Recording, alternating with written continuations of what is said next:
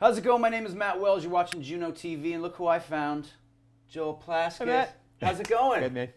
I'm so happy to see you. I'm happy to see you. It's been a while. And I'm not just saying that. Thank you. Like, I mean it. Well, I mean it too. Hey, do you remember when I was living in Halifax and I interviewed you? I spent the day with you, and we went to Value Village. Yes, I You do. bought a drum kit. Yeah. And we put it in the back of my Much Music truck. Yes. Do you still have that drum kit? No, that one probably moved along. I can't remember what I did with it. It might have gotten given away. I was really hoping for a better story. Like, yeah, that's the one we used on the new record. No, there was a drum kit that I bought that I still have from a yard sale. It was 25 bucks. It had Kiss decals on it. I bought it down in the valley. So that's the cheap one that makes all the records. Right. But that one was maybe too cheap. And it got shuffled along to somebody. Well, I was thinking about that, getting ready to come to chat with you, and it dawned on me that it was 9 years ago, and how much has changed so fast in those 9 years. YouTube exploded and changed everything. Yep. Twitter changed things. Instagram changed things. Bandcamp changed things. All these things came along and just changed the way we deliver music, Yep. the way we had to think about presenting it. And I wanted to ask you, has it changed how you approach what you're doing from 9 or 10 years ago?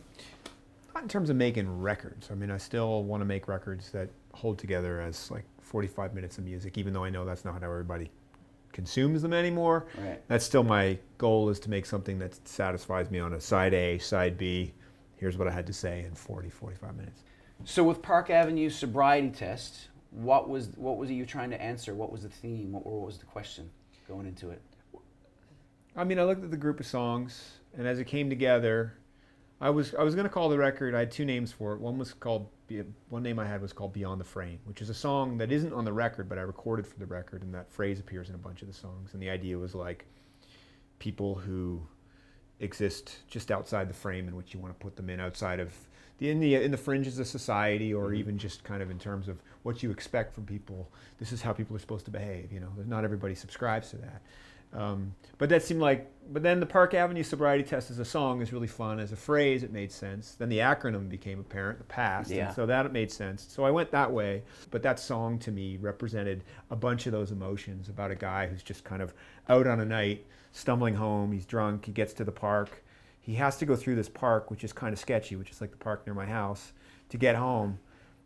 This guy, and he's trying, and he's trying, and he's like, do I walk through the park? It's kind of like it's the middle of the night, and then the last line of the song is like, but if you're one of a kind, you can't get on the ark, so zip up your jacket and go home. So if you think you're so special, Right. and there's nobody else like you, then you got to walk through there by yourself, you know? And so, and ultimately that's what everybody does, right? Or you find company, and you find some common ground. And so that's to me, that's the line that sums up the record for me. Thanks. Good to see you, man. You too, man. Thanks, Matt. Hi, I'm Joel Plaskett on JUNO TV.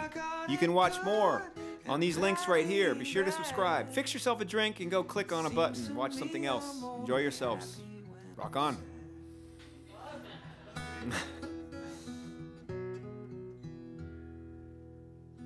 As we stand